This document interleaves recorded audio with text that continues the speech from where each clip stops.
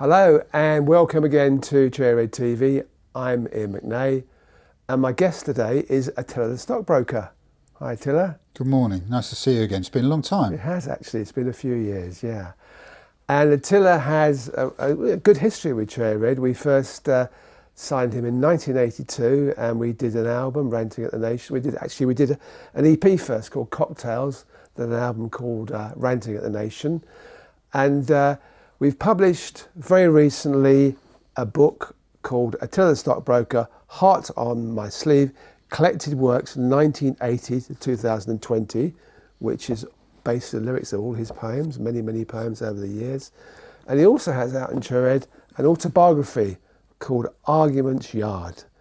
And what I really liked about the cover, I should show the cover here, is the t-shirt that Attila was wearing, which says, "Most people ignore most poetry because most poetry ignores most people," which is probably a very deep statement because it's probably absolutely true. It is true. It's a poet. The quote is from Adrian Mitchell, one of the great 60s poets, who you may well have heard of. He was very well known within the sort of counterculture of the 1960s, 70s and 80s. And it is absolutely true. And it's the whole basis on which my entire ethos has been since I started, which is that I aim to take poetry to places that it doesn't normally go. I discovered I had this talent for writing words that rhymed and rhythmed that I'd inherited from my dad, who was a good amateur poet himself. And I decided to take that, well, basically more or less straight into the punk rock scene in the late 70s, early 80s.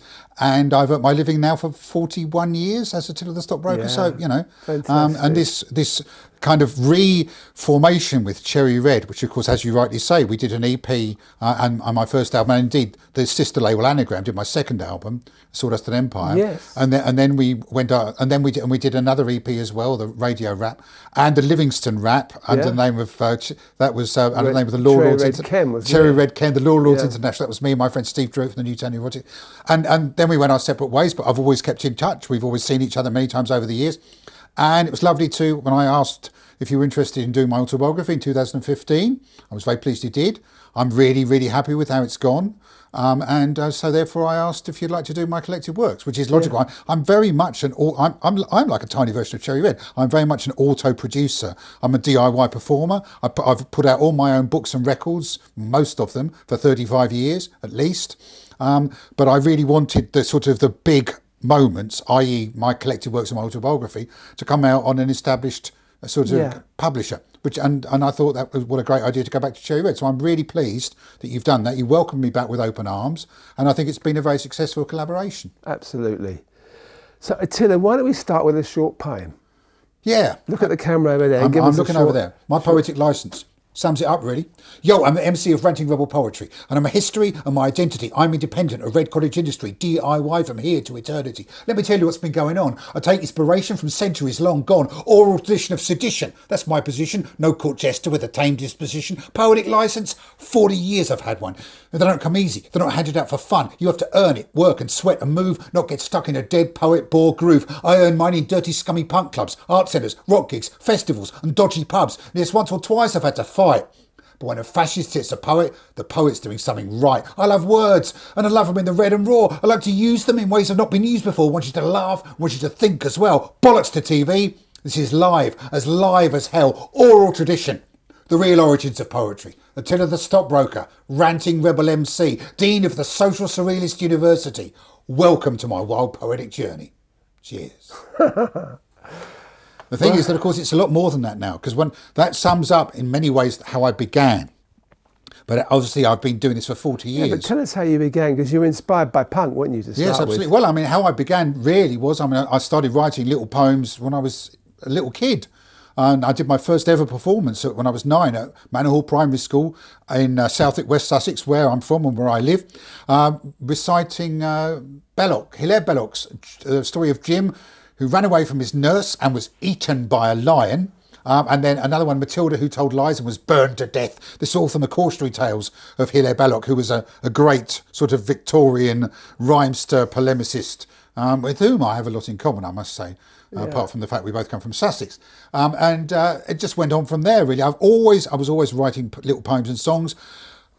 once upon a time I was about 14, 15, when I was into T-Rex and the Velvets, and What the Hoople and all that sort of stuff. I was starting to think I want to make my living as a musician, and I was always thinking, like most people of that sort of age were, that I wanted to be in a band.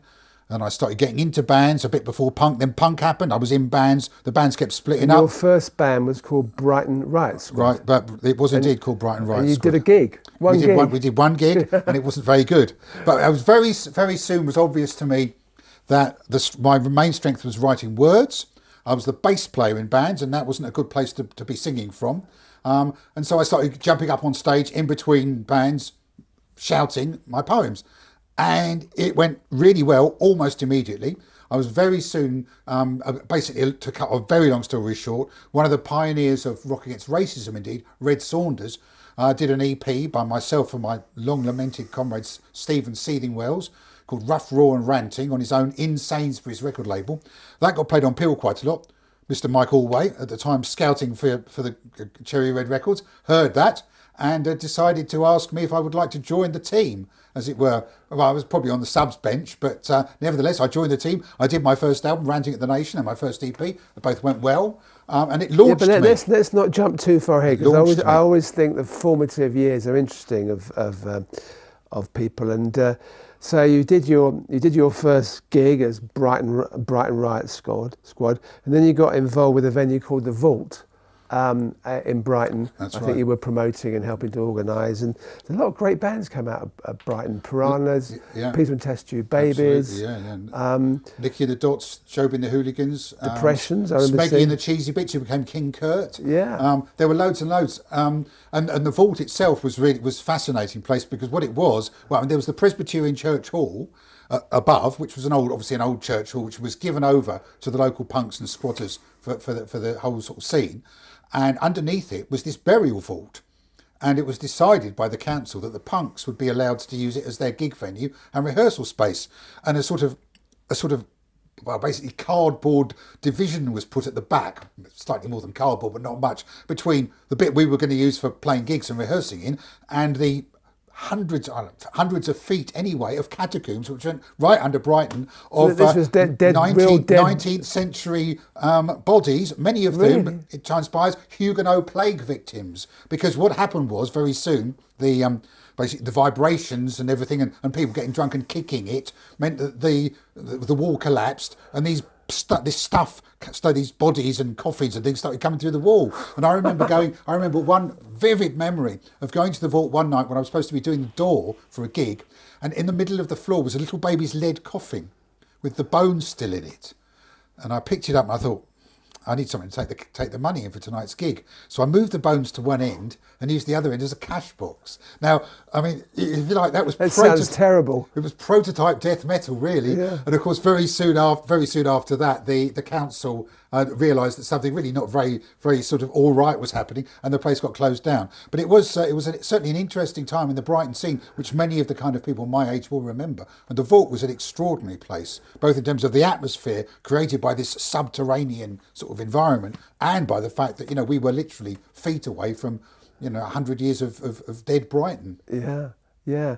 And there was a couple of albums that came out on Atrix Records, compilations of Voltage 78, Voltage 79. Yeah, of the local bands. On Peel. Yeah, Nicky and the Dots, Job and the Hooligans, the Piranhas, the Dodgems, the Lillettes. Test Tubes were on there, I think. The Test Tube Babies' very first track. They were 15. Elvis is dead. Yeah, absolutely. Yeah. It was the Brighton scene was a very positive scene. There was a lot of talented bands there, and this is sort of 77, 78. Yeah. And then I went to Belgium, and because I was at Kent University at the time as well, and I was organising Rock Against Racism, Kent area. I was doing a lot of stuff with Rock Against Racism, and I was also on the entertainments committee at university, which gave me an early grounding in how to organise gigs. So I learned how to promote gigs. I studied French and politics at university, but what I learned was how to put on gigs, how to organise sort of political demonstrations and stuff like that, and it was the beginnings of my activities as a poet musician as well. So I went to Belgium, was involved with a band called Contingent on bass, really good band, and that inspired, that whole story was a mad story in 1979 when the Belgian Brussels authorities decided to ban live rock music in Brussels after there was a free Peter Tosh gig put on by the city council. Everyone was smoking dope. The police in Belgium at that time were not keen on marijuana smoking, so they basically started beating everybody up. There was a riot, and the mayor Van Alteren decided as a result that he was going to try and ban live rock music, which of course not a very sensible thing to do because it wasn't going to work, but ended up with a great big riot in the town centre that we were all involved in. And then I came back to England in 1980, got a job as a clerk translator in a stockbroking company. I registered as a translator because I speak French and German. And I got this job, which I always knew was going to be a very temporary job, but one day someone said I had the manners of Attila the Hun, and I thought Attila the Stockbroker, that's a good stage name. And just about that time I was getting up on the stage performing, beginnings of my idea as a performance poet. So I called myself Attila the Stockbroker, and simply calling myself that on its own, regardless of anything else, just being called Attila the Stockbroker, got me 20 of my earliest gigs, and my one and only manager, who had no idea. When we were talking about your manager, Ray Santilli. Santilli. He was a legend, wasn't he? My one and only manager, who became my manager purely and simply on the basis of my name, had absolutely no idea of what I did, but thought, if he's called Attila the Stockbroker, it's got to be interesting. So he got me a gig at Dingwalls. He invited all the A&R people to come along. And what they saw was this bloke shouting poetry, some of which was okay, some of which wasn't very good, thrashing a mandolin and doing a song about a dead cat, which involved throwing maggots into the audience. And of course, needless to say, they all walked out because it was only about my sixth gig and I really wasn't very good at all. But the thing about Ray Santilli was that many, many years later, when I was writing, indeed, the autobiography, I just thought, well, I'll look him up in Google. And what I found was Ray Santilli was the guy behind the alien autopsy scam. That's right. Which he was trying to persuade people that he got this load of guts together and was trying to persuade people that it was an autopsy of an alien which had come down in Roswell or somewhere in America. And what was really funny about that was that it was a similar approach to trying to persuade A&R people to employ a young bloke shouting mainly rude political poetry, thrashing a mandolin and singing a song about a dead cat, which involved throwing maggots into the audience. In other words, not something you would expect, and not something that you would expect many people to take seriously. More people took the Roswell thing seriously than they took me, but I got better very quickly. 3rd of July 1946. So you know about this stuff? I know about Roswell, yeah. Right. Yeah, it's legendary. But the thing that you've missed out about Ray Santilli that was really important, which could have launched your career properly, was that he produced the Birdie song by the Tweets, didn't he? I didn't know that. What a great fit. Attila the Stockbroker and the Birdie song by the Tweets. I didn't know that, really? I didn't know that. He produced that album. I didn't know that. Yeah, big hit single. I didn't realise that among his many other talents, he was also if you listen to him more, you never know what might have happened to you. Might have had a big hit single. Well, I mean, I did get to number. I did get to number 17 in the charts. That was the Brighton song, wasn't it? The Brighton song, yeah. Tom Hart, let's not jump too far ahead, because let's have a degree of sequence here. So anyway, what we haven't covered is, how did you actually start writing poems? You said to me earlier before we started recording, your dad actually was a bit of a poet. So were you writing poems when you were really young? Really young, yeah. I mean, it's funny because my father has amazing family history. My father was born in 1899. He was 59 when I was born. Yes. He fought in the First World War. He was incredibly influenced by Wilfred Owen and Siegfried Sassoon. He was the only member of his battalion to survive in 1918 at a German attack. And the reason he survived was because he got Spanish flu and he was in the hospital, and the rest of them were wiped out. And he saw horrible things. And he was a really good, talented, natural versifier. Most of what he wrote was humorous stuff. I mean, he was published quite a lot in the Second World War in the Home Guard magazine. And he wrote lovely love poems for my mother.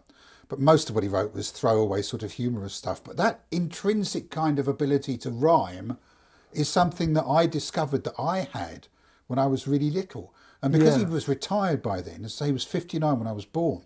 He was retired when I was growing up. He died when I was 10. He encouraged me to write poetry when I was a really little kid, and I can still remember one of the first ones I wrote. Mrs. Fry had a fright in the middle of the night. She saw a ghost eating toast halfway up her bedpost. And underneath I put, Mrs. Fry has such a fat tummy. And Mrs. Fry was one of my mum's friends. And Mrs. Fry saw the poem. I wasn't terribly happy about it. And how old were you then? Oh, 5. Really? Yeah, something like that. Yeah. By the time I was 10, by the time I was 8, 9, 10, I was writing lots of stuff. And then I had the misfortune to be incredibly clever and do very, very well. I did my 11 plus a year early. I won a scholarship to a horrible medieval transvestite institution in West Sussex.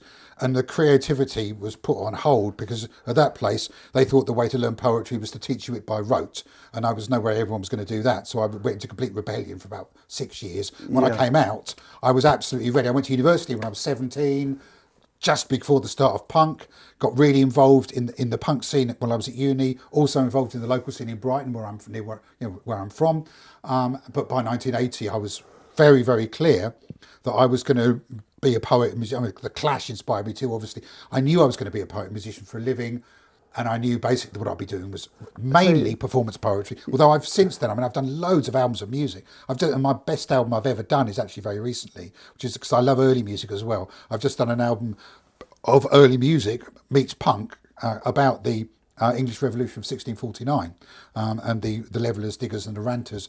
But yeah, I mean, and I do lots of other stuff too. I mean, I do a lot of writing, journalism. Just sequentially, just to run through your career at that time. So, when you started, obviously there was John Cooper Clarke. Yeah, indeed. And then you got friendly with Seething Wells. Absolutely. And you were actually on a bill together. I think the three of you at one time, weren't you? Oh yeah. Clarke and me and Swells performed together quite a few times. Yeah, the Rainbow actually. Yeah, we did the Rainbow. Yeah. We did. We also did.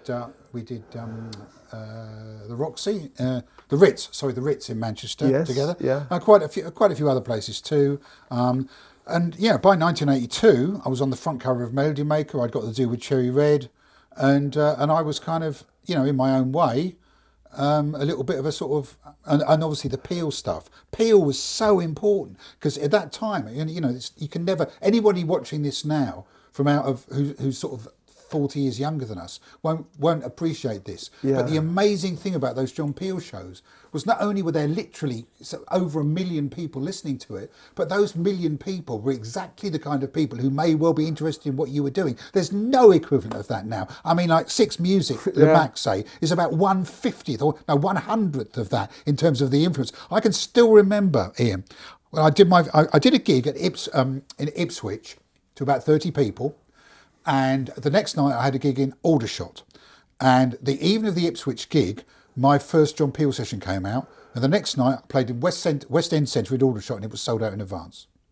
That is how much of an impact it had. But you see, the interesting thing for me is that, and I don't know whether this was you really thinking it through, whether it all just happened, you had a real niche. You found a niche, because for me, John Cooper Clarke was more, I want to say gentlemanly, but that isn't quite the right word, but he was more softer in his approach. You were really, as you did the poem at the beginning of the programme, you were really in people's face. Absolutely. So did you kind of, was that something that you saw that no one else was doing, or was it something that just evolved naturally? It was just, it was literally by chance. When I first started, it was just what I wanted to do. Then when Red Saunders turned up at a gig with me and Swells and said, I want to record this and put it out on a single, I said, oh sure, but who's going to buy poetry on a record? So I'd heard John Cooper Clarke by then, so I knew that it was possible.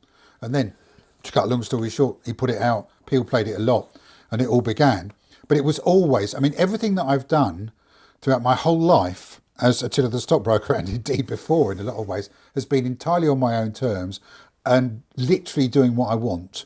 I mean, because I went on having established a sort of a bit of a name for myself as a ranting poet. I then did an album of kind of proto-new folk, which preceded people like the Pogues, and a lot of people went, what the hell's he doing? He's supposed to be a ranting poet. He's playing these weird medieval instruments and doing sort of acoustic stuff. That's what I wanted to do. And it did okay. I mean, he put it out. It sold enough to be all right. And then I did an album that was sort of proto-electro rap. I did one of the country's first ever 12-inch rap singles, radio rap, in 1984. I mean, this was like when people like NWA were like, you know, it was Brother D, Collective Effort, Africa Bambata, and obviously Grandmaster Flash.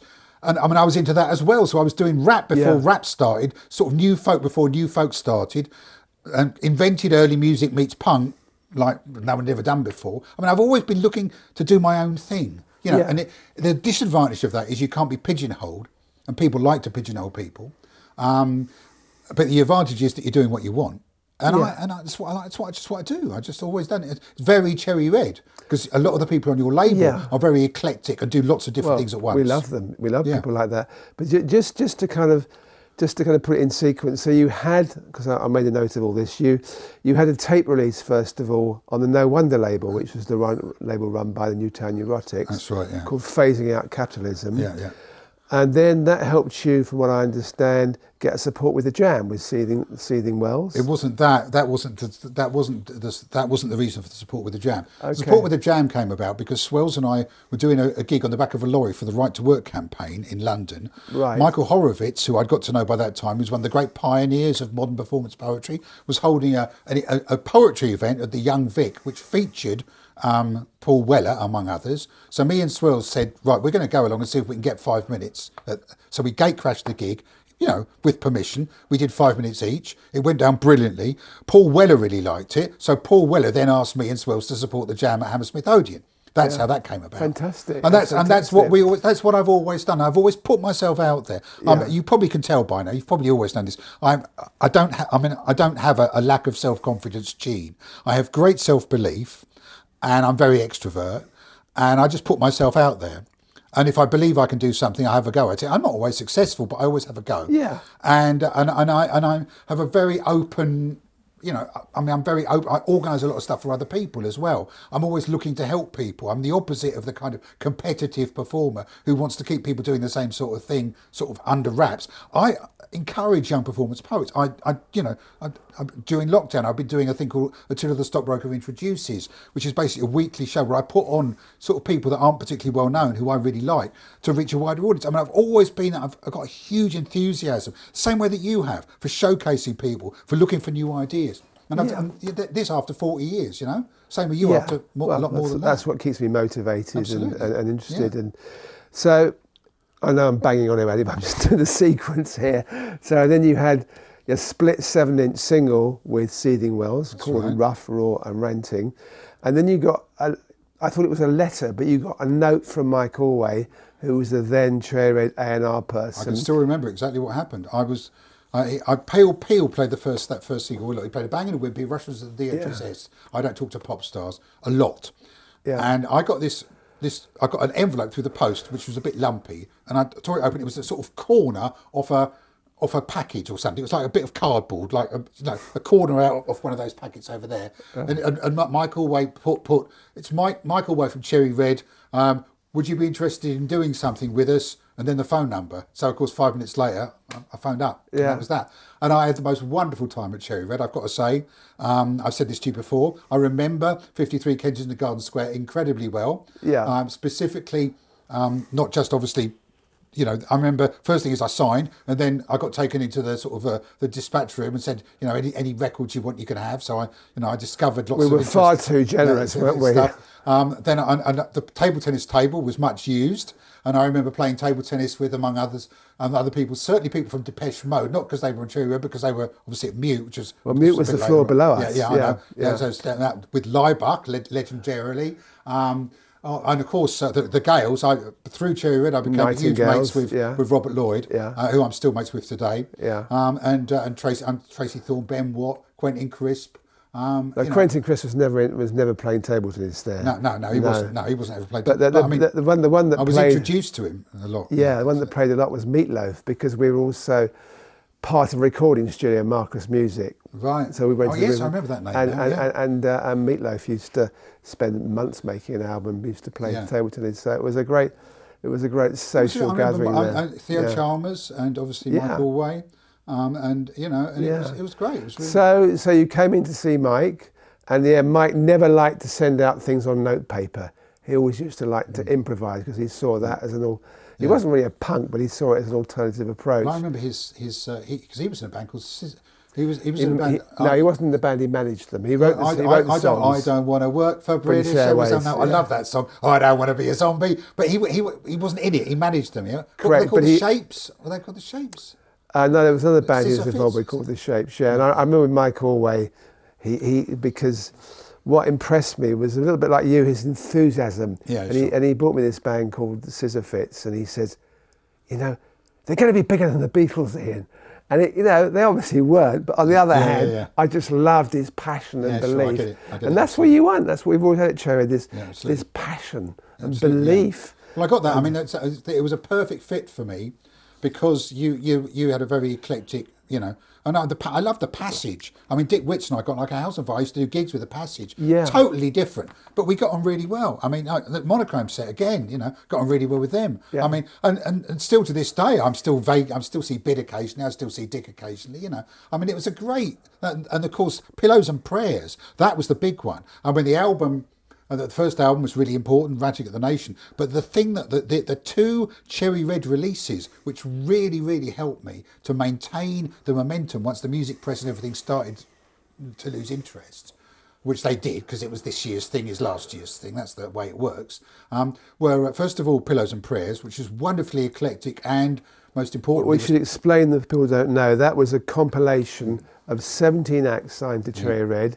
It sold for 99p. Or the equivalent in local currency. Vinyl or cassette. Yeah. And it was great because the artists all agreed to take no royalty. Yeah. So we could get it actually in the shops at 99p. The distributor took less of a cut.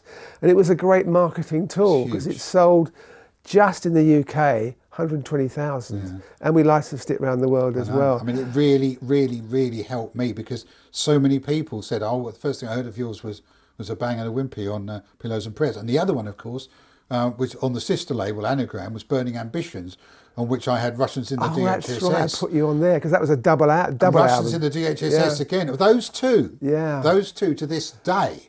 I mean, if it's not... But Russians in the DHSS is a bit of a millstone because it is so completely out of date now. Although I've got very, very many new versions of the same thing, like Asylum Seeking Daleks, which are basically the same theme, satirising the sort of tabloid presses, sort of xenophobia and all the rest of it. But A Bang and a Wimpy is still regularly performed. And I can still remember standing on Victoria Station, waiting for my friend to arrive from London, going in the Wimpy bar, and that happening. I can still remember that now. So, absolutely. Yeah. And the thing about you and the thing about Cherry Red is we weren't, because at that time there was a lot of the labels, that real hip labels, they had an image. And our image was all over the place. Absolutely. In the same way that your image was all over the place. I loved it. I've got to say, I've never said this to you before, mate. I'm incredibly proud to have been part of that early Cherry Red thing. I'm incredibly proud to have represented one tiny little bit of something that was absolutely huge and so diverse. I mean, the miniatures thing, I mean, which obviously you probably know that I've contributed to a modern day version. Yes. And I've just reviewed it in the Morning Star. Yeah. I mean, so we should put things in context for people. So miniatures, that was when I was very, very friendly with Morgan Fisher. Well, I still am, but he's living in Tokyo now. I don't see him so often, obviously. But Morgan had this idea of doing, I think it was 51 one-minute tracks, and he got all kinds of people, some really well known, some not known at all, and that came out, and it was just so different. And then there was a volume 2, and now, as you say, someone unconnected with Morgan and Cherry Red in America is doing a volume 3, which is brilliant. And again, that's a snapshot. And it was it Andy Partridge did his 1 minute track was only 15 seconds. The history of rock and roll in 15 seconds. You've really got to think this through, haven't you? Well, the latest one I did, one that I wrote ages ago called Mountaineering in Belgium, which, as you could imagine, it's a surreal piece about actually going shopping in Flanders, and it's about 57 seconds, and it just summed it all up, really. You know, I mean, but all that kind of the eclecticism. I mean, I've still got many of the records which I got in those really early days, and the ones I didn't like I kept for 40 years, and then finally a few years ago they went to the vinyl collectors for considerable sums of money, because obviously some of the early ones are now really well, really valuable. But it was a really good launch pad for me. Yeah, and the interesting thing is when your first album came out, it got panned by the critics, didn't Totally. it? Because they loved you to start with. In fact, you did some writing for Sounds, and Enemy, as you said earlier, had you on the front page. And I wrote for Enemy. I wrote for Sounds, Yeah. Melody Maker, Enemy, Time Out, and City Limits. So what happened? Why did they turn on you? They turned on me for two reasons. One is I mainly because I committed the cardinal sin of the early 1980s music journalism scene. If you write about it, you're not allowed to do it. Right, that was it. That was the main thing, the basic thing. They were all. I mean, I don't want to be. I mean, many of them have completely changed now. I mean, some of them. Gavin Martin, big fan of my stuff now. I get on well with. It's yes, that was it basically. A lot of. I mean, and it's a cliche, and I don't want it to sound bitter or anything, but a lot of them are just frustrated musicians. Of course. And they hated the fact there was this bloke who was getting sessions on Peel. And I mean, at the time, to be fair, I was Bushel's right hand man at Sounds. I was doing all the Oi stuff, all the rest of it. So, and they hated that because they hated Oi. So it got really pounded in NME. Stockbroker belt up. I'd rather Don Watson wrote. Brilliant. I used this quote for years on my promotional material. I would rather gnaw through my own arm than listen to this album again. I mean, you can't beat that for a bit of PR. But it sold really well. It got more plays on Peel. And the significant thing, which you probably don't know, which is a little bit out of sync, but it also you managed to do a deal, one of your first ever distribution deals abroad for it, because it came out in New Zealand. Yeah. Now, do you remember that? Vaguely, insofar as it was very maybe a tiny little afterthought for you, but for me this was huge. No, we'd licensed some other things, and they, I don't know whether we pushed them or whether they came to us and said we'd like this, but it came out. What happened as a result? Now, New Zealand is very different in terms of the radio system.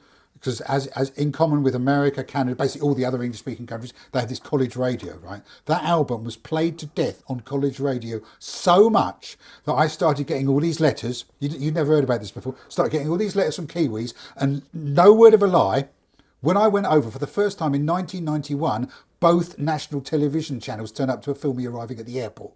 Yeah.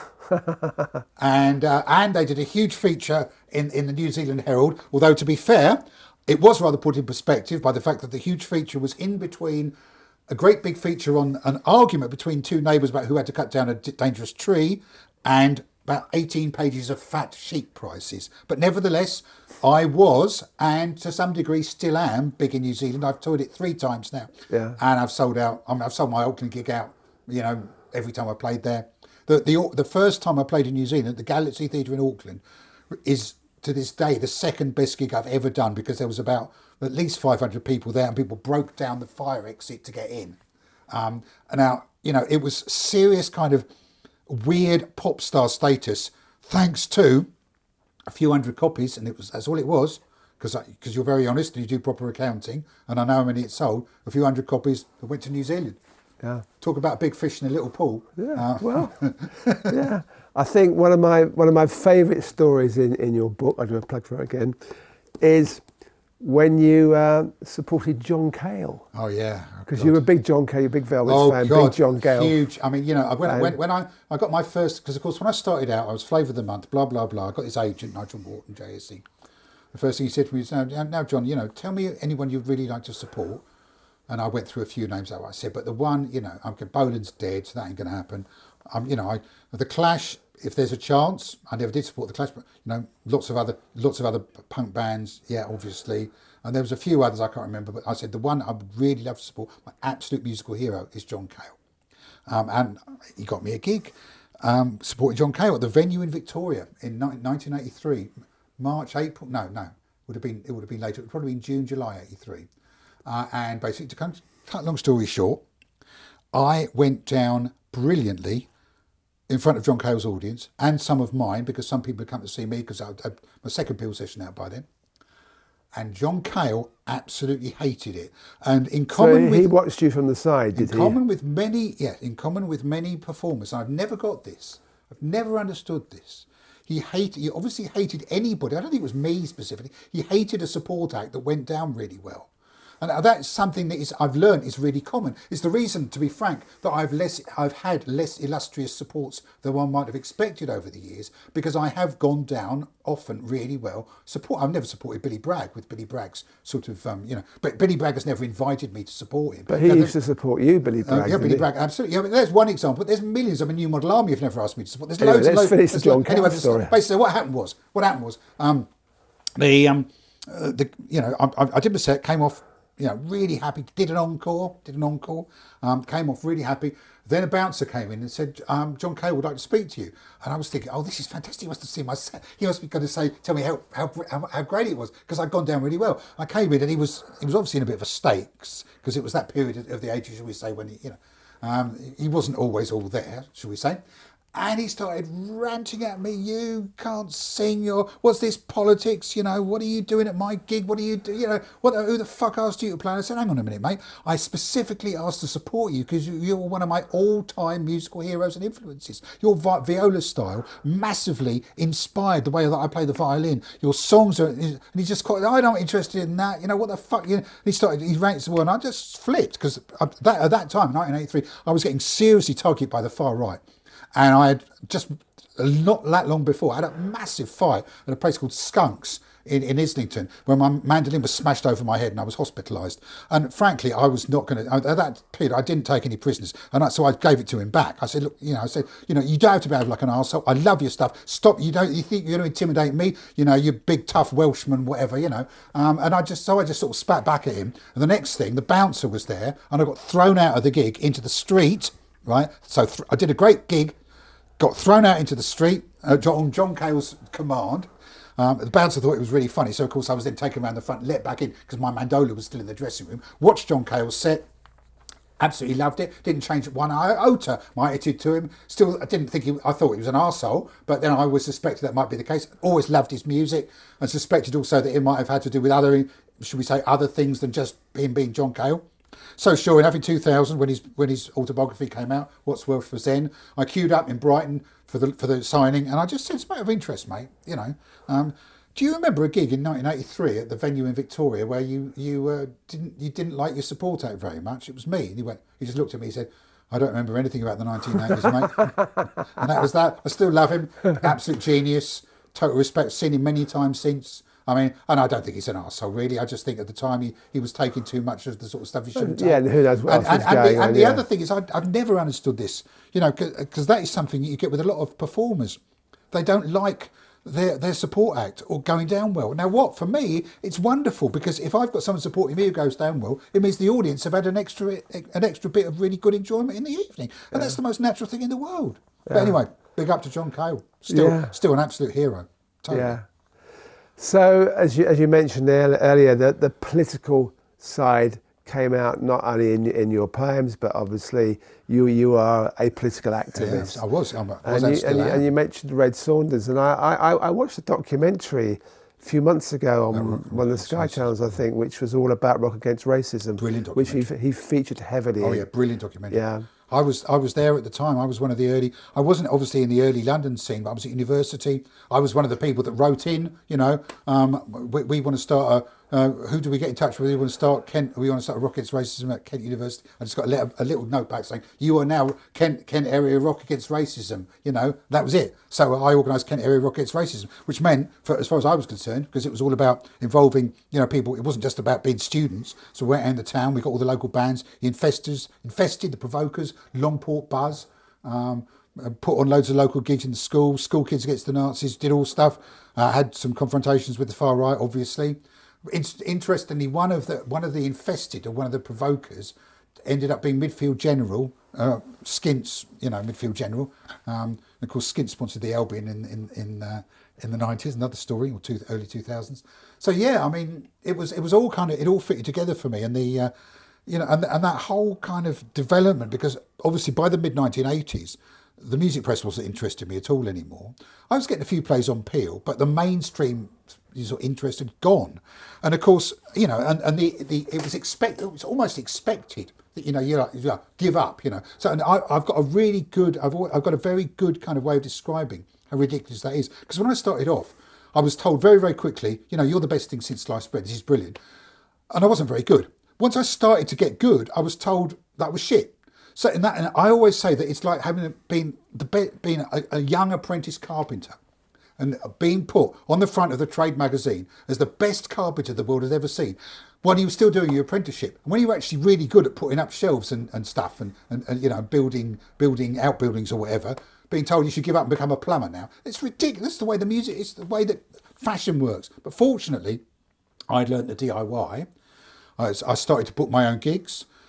Through all the networks that I made, through the miners' strike, through Wapping, through all the political stuff I did, and through Brighton over Albion as well, organising my gigs around the Brighton fixture list. As you know, I've done that for 4 years too.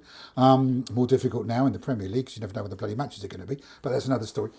So yeah, and I just became a DIY performer, and I had labels putting out some of my next lot of later albums. You know, Musidisc put one out, Plastic Head that you got me that one, put one out. It's down the road. Pro yeah, Plus, yeah. The great Pro Plus, the Half Man Half Biscuits label run by Jeff Davis, put one out. By the mid 90s though, I started to do them myself, and it worked. Even back then, the DIY thing worked. Once CDs got going, you know, and this was before the internet. And once the internet started, it just opened up like a flower. I mean, I've now got over 40,000 social media followers. All my sort of more minor stuff, my individual books of poetry and my CDs, I put out myself, and it really works. Obviously, what I'm so pleased about this collaboration is that for the really big stuff, that, you know, those two are my life's work, the autobiography and the collective works. And I'm so proud for them to go out on Cherry Red, because you've got the distribution clout to get them, you know, into the places where they need to be, and that's really good. Anyway, I want to talk about East Germany, because you were one of the first, probably the first punk to go out to East Germany. Myself. It wasn't easy. How did that all come about? Did you get invited? Well, no, what happened simply this. Initially, some people came to see, there was a lot of debate in the mid-1980s in the East German Communist Party in the youth section about whether punk rock was progressive or reactionary, basically, and its progressive side argument won. So basically somebody, I think it was Uschi Kleiner or somebody, saw Billy Bragg, invited Billy Bragg to come to East Germany to perform at the Summer Song Festival of the Free German Youth, which was the communist youth organisation. And I think the Communards or somebody was supposed to go with him, but they pulled out.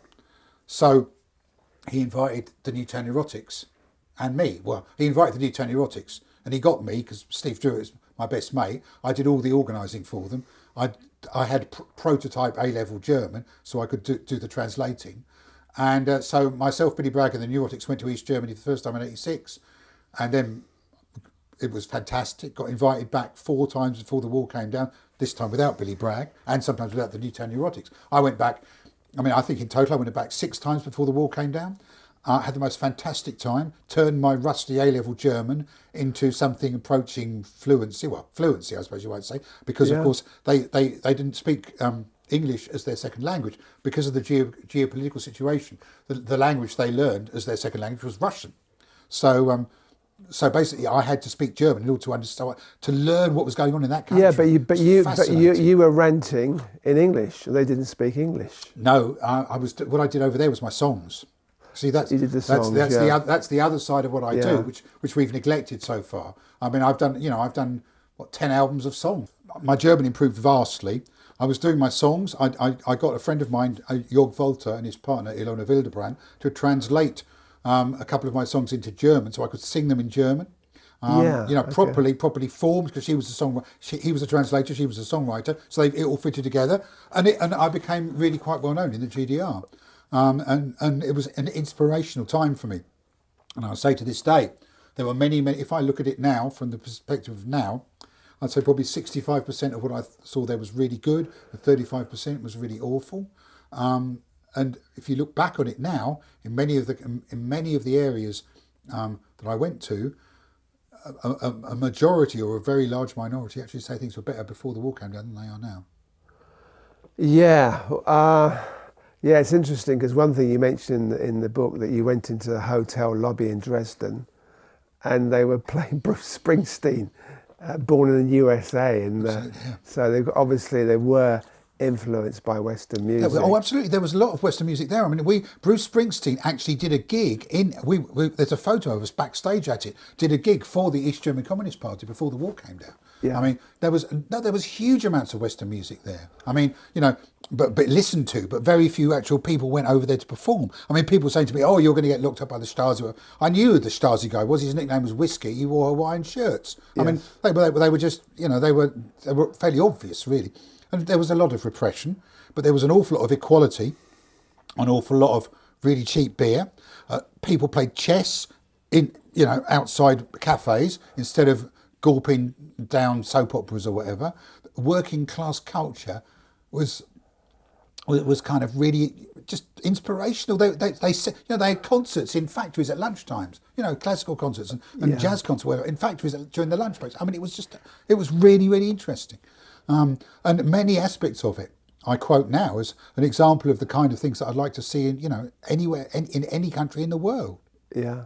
No, I only went once to East Berlin, and what I did notice, you went that time, you went in the underground to East Berlin from West Berlin.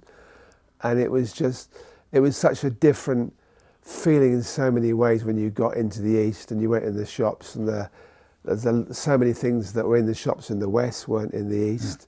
And the thing that I remember most, which I think you touch on in the book, is that you change some money, you get all this money, and I think it's still called Deutschmarks then, but it was DDR marks, GDR marks. Yeah, and it's hard to spend the money. You go in the shops, and what do you actually want to buy?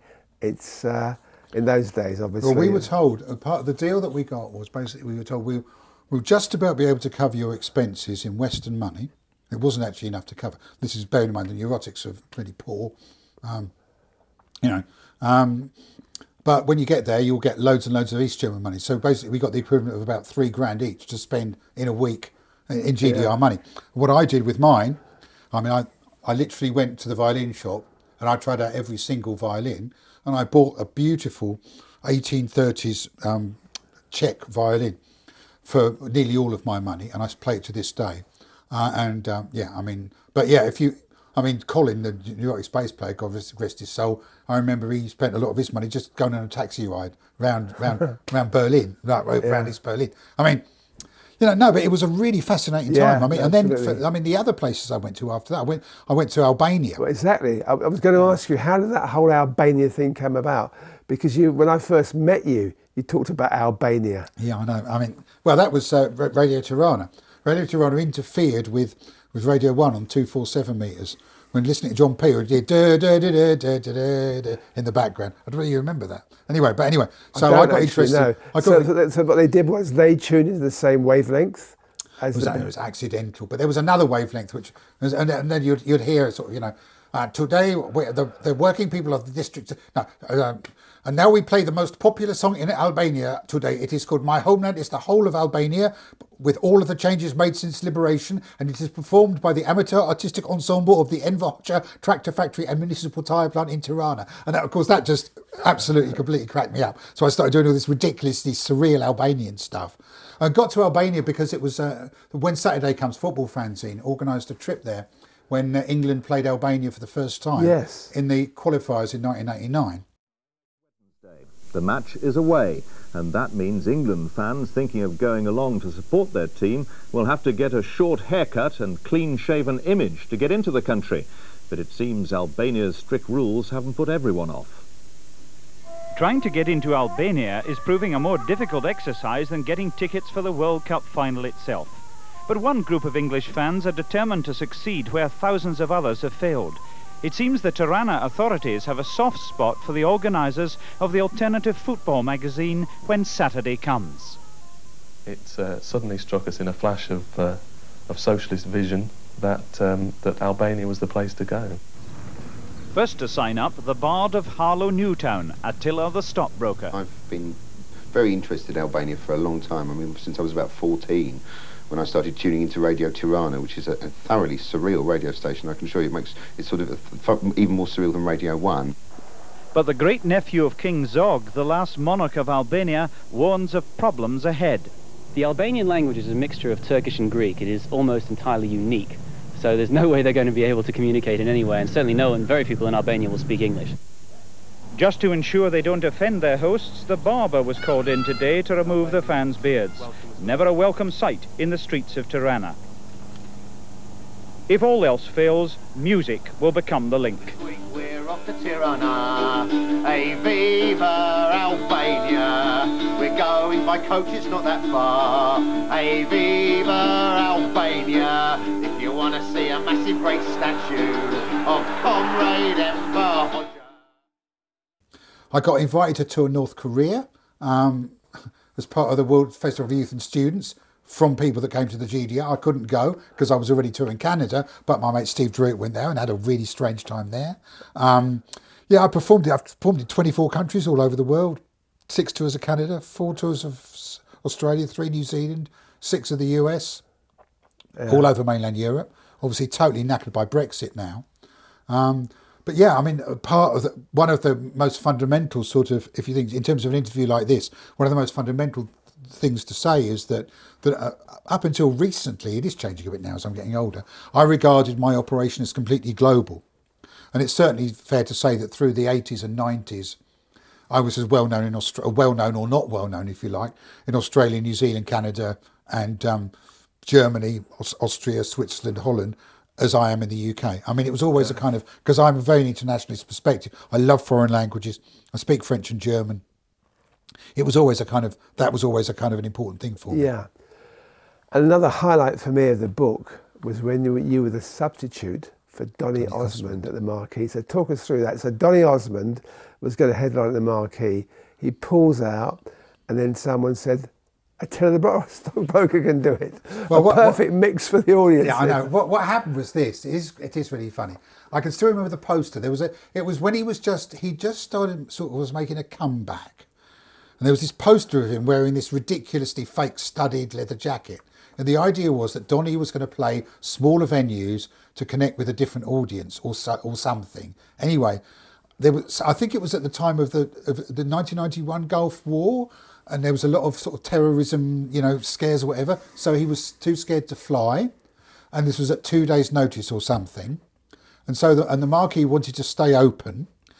The guy who was booking the Marquee at the time was someone who was familiar with me and with my great friend TV Smith, who's ex-Adverts now, a wonderful singer-songwriter, solo singer-songwriter, who actually I persuaded to take up playing acoustic guitar and singing, which has been hugely successful for him.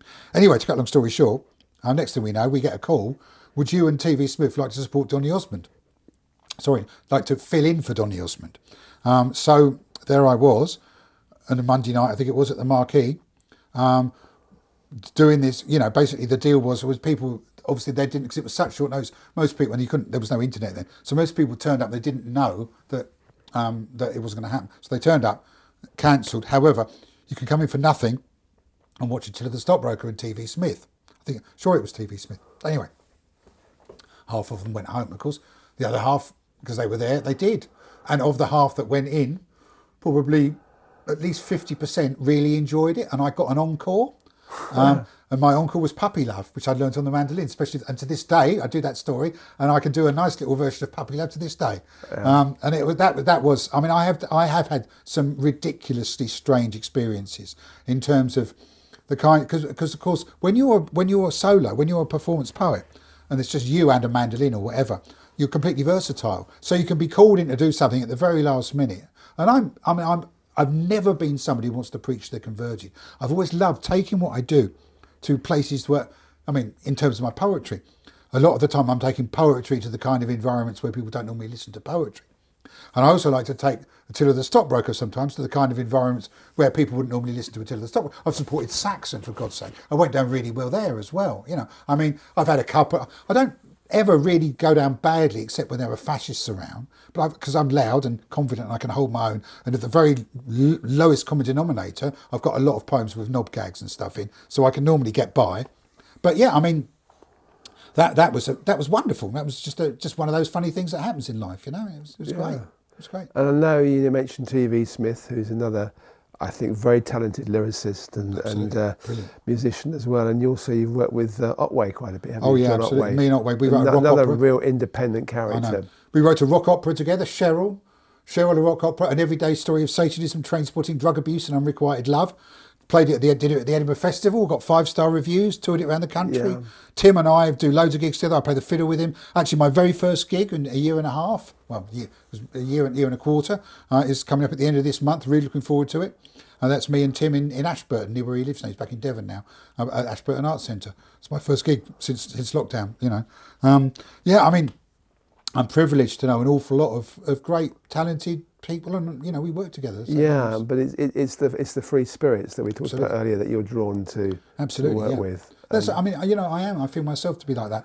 And since the internet, I mean, one of the things, I mean, when we were confronted with COVID, I mean, one of the first things that I did was I sat there and I made myself learn the technology to broadcast live. I'm not a techie person at all. Yeah. I sat there and I got some help, and because I knew that with the following I had, because I do a lot of writing on Facebook and to a lesser degree on Twitter, and I knew that with the following I had, I could reach a lot of people, and I've been broadcasting regularly for the last year, ironically reaching more people, many more people than I would do normally doing live gigs around the country. Yeah. And that has worked really well too. Yeah. So okay, we got a few minutes left. Why don't we talk a little bit about football? Because you're a big Brighton and Hove Albion fan. They've had a pretty rough time, and you actually, I think you were the PA announcer for 14 years, weren't you? So I was. I mean, well, basically, I mean, obviously, I've been a Brighton fan all my life. For most of my life, or the early part of my life, it was kind of the relaxing, it was the hobby, it was what you did in between everything else. So I followed Brighton home and away through all the leagues, and then in the mid-90s, things started to completely collapse. Our ground, basically, an arsehole called Bill Archer got control of the club for £56.25, sold the ground behind our backs. We were made homeless. I unilaterally declared Brighton Independent Supporters Association. We got together as a collective, organised loads and loads of demonstrations, and got Archer out. Dick Knight came in to save the club, and we went up gradually through the leagues, and we had to spend 2 years playing at Gillingham after our ground was sold. I remember. Yeah. At that point, I became the PA announcer. I said to Dick, you know, we need a friendly voice from home here, someone who plays some nice punk rock and ska and stuff. So for 2 years at Gillingham, and then for the next 12 years at Withdean, where we moved to, I was the PA announcer, also poet in residence. I've written loads of poems about the Albion, there's loads in there. The two of them in there, Goldston Ghosts and Knighthood, hang on our supporters bar in the new stadium where we moved to in 2011. Obviously it's called Falmer.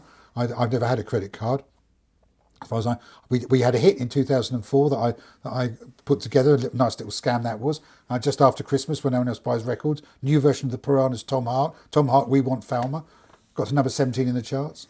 Yeah, I mean, I've always, and not only have I always been a Brighton fan and part of this kind of radical football faction, but I've also always, but we as Brighton fans have always done our best to help other clubs in a similar situation, as indeed we did with AFC Wimbledon, who you're a supporter of. You came to see us play in the early days, didn't absolutely. you? When because we've all, you know, when what happened to you happened, we absolutely understood how contemptible it was, and we rallied around, did everything we could, and we have done for many other clubs as well. Yeah.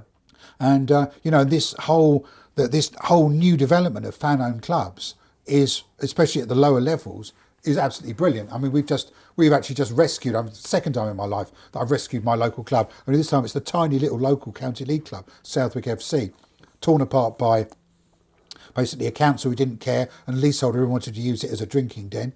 The ground fell to bits, and now we've reclaimed it, and we've started the club again. And I'm, for the first time in my life, I'm on the board of directors of something which is Southwick 1882 FC. Yeah. I might ask AFC Wimbledon for a friendly to raise a bit of money, you never know. Okay.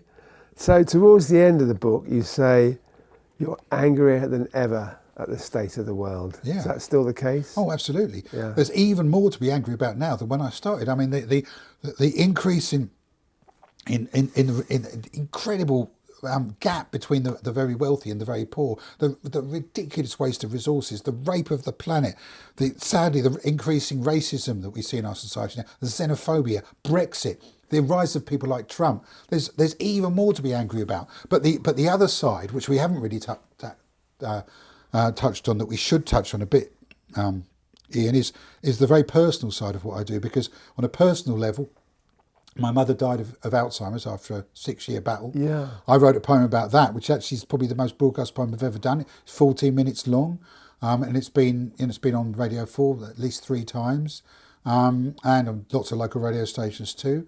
I've had cancer. I got bladder cancer in 2015. I wrote about that. I wrote about the necessity for blokes, especially blokes of our kind of age, to go to the doctor when you've got something wrong down there. Yeah, prostate, it wasn't prostate, it was the bladder. Yeah. I've had lots of flexible cystoscopies. I wrote a poem about that. I should do that poem for you now, actually. Go on. I know that I can sometimes be a loud-mouthed, stroppy prat. I know I'm a control freak, and a bossy one at that. My wife says when I'm eating, I am a total slob. I'm still not sure that I deserved a camera up my knob. The poor thing shrivelled up in fear till it was hardly there, a tiny little pimple in a nest of pubic hair. The camera made its entrance, the pain cut like a knife, and then I saw my bladder for the first time in my life. I'm glad that it went up there, though sad of what it found, but it can come back any time to help me stay around. So 3 cheers for the NHS and for that camera crew. And if you're feeling odd down there, you get it checked out too. You see, lots and lots of very personal poetry about my father's death, about my mother's Alzheimer's, about early family. The first part of the new book, of the anthology, is all my early years. It's all the people might pick it up and be surprised when they see initially. They don't see lots of angry, ranting, political poetry. There's all that at the beginning, although a lot of that is political too in its own way. But it's all in there. In that book, it's all in there. All the different aspects of what I'd always say that all human. I don't see myself as a serious poet, or as a comic poet, or as a comedian, or as a serious commentator. I think life is life is sadness, happiness, anger, frustration. All human life is in my work. And again, that goes against some of the received wisdoms, which is you're supposed to either be, a very serious, angry, political performer, or someone who does knob gags. I do both. Yeah. Quite happily. Can you remember most of the poems in the book? 80%. I find it amazing. I find it incredibly easy to remember. Over 300 pages. Rhyming couplets. I find it more difficult to remember blank verse. Yeah. But yeah, I mean and obviously lockdown had a huge effect as well. I'd like to do this poem. I mean, this is the poem I wrote during lockdown for my wife, Robina, who has just become the first ever Labour councillor for Southwick Green on a 20% swing. Well done, darling. At a difficult time. At a difficult time. Yeah. So this is called To My Wife, Robina. On the occasion of my 40th anniversary, which was last year, September the 10th last year was September the 8th last year was the 40th anniversary of my first gig as Attila. As you will know, September the 10th, I was supposed to be doing a big gig at Dingwalls to launch the anthology, and of course we all know what happened next. Anyway, I wrote this poem. For 40 years today, I've lived this life, travelled the world for concerts far and wide. For half that time, my life, you've been my wife, a glorious inspiration at my side. A quarter of the year or more apart. For me, a time to rant, for you to rest. Then I return to you, my loving heart. Resume our path together, two abreast. When lockdown hit, at first I was bereft, though I believed it should have come before. My travelling ways through all the years were done. The gigs I built my life around, no more. I thought, then wrote, then learned to broadcast live, though IT still remains a fickle friend. My office now the gateway to my world, a world I first thought would come to an end. But now we were together all the time. Strong characters faced with a brand new test. My table manners and the toothpaste top, this tireless tongue which never seems to rest. But all our days were filled with love and fun. We never thought, something will have to give. We looked into each other's eyes and said, no one I'd rather be in lockdown with. I loved to watch our garden as it grew. Not sometimes this year, every single day. Tomatoes from the seed to bright red fruit. Green beans to freezer from the starting tray. When lockdown eased a bit and summer came, my childhood days returned, my rods, my bike. A few hours apart, now all we need. A night apart, now something not to like. One day, I hope, I'll hit the road again. One day your peace and quiet will return. But this great revelation in our love, enforced by fate, was wonderful to learn. So darling, thanks for marrying me full time, this stroppy poet, loud of mouth and arse. And as my valediction in this rhyme, I hereby dub you comrade wife, first class. Cheers. Thank you. So it's changed, hasn't it, in terms of how you are as a person and a poet, and to start with it was mainly anger. And now you haven't lost your edge. No, not at all. But you have much more heart now, it seems to me anyway. I've always had the heart, but at the beginning I thought it was an expression of weakness. I thought people just didn't want to hear about that. And that's because I was 22. Yeah. And at 63, I know that everyone is going through this stuff, and people absolutely relate to it. And one of the most wonderful things is that I can perform this to people who are the age I was when I started off, and I say to them, you know, I hope you'll have as much fun doing this as I have, and I hope that when you get to my age, you'll be able to do the kind of poetry that I do now. Yeah. In other words, not feel that you're somehow being less or being more compromising or whatever by talking about all the personal stuff. But you're a rounded human being. You want to reflect all aspects of your personality, and that's what I do now. I mean, that book is full of me, both as a husband, as a stepfather, as a son, as a ranting performance poet, as a political activist, and as a football fan. It's all in there, all different sides, and that's what I believe is best that performance writing should be about. Yeah. Well, that's a great place to finish. Attila, thank you. I'll say again, I'm honoured to have had such a long association with Cherry Red Records. A big up to everybody who's worked there. Not only have you put out some really interesting stuff, but I will also say, in a world where, should we say, not everybody is honest, and where not everybody actually does things like accounting and actually, you know, pays what's due. I've received regular accounts from Cherry Red for 40 years from the material that you've put out of mine. I really respect that. I doff my cap to you for that. And you know, in every way, Cherry Red is the kind of record label equivalent of me. Eclectic, always developing, always changing, always looking for new ideas. And at heart, just loving, celebrating, doing what you love and earning your living out of it, which is all any human being can dream of doing. Thank you. Cheers. Thank you, Attila, again. And thank you for watching Cherry Red TV. And I hope we see you again soon. Goodbye.